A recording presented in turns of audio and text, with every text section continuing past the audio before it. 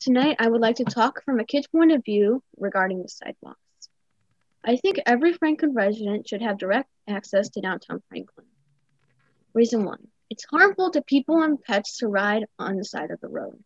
Recently, my dog stepped on a piece of glass while jogging with my father.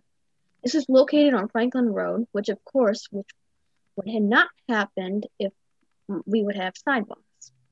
Sometimes while walking on the road, I see roadkill laying on the side of the road.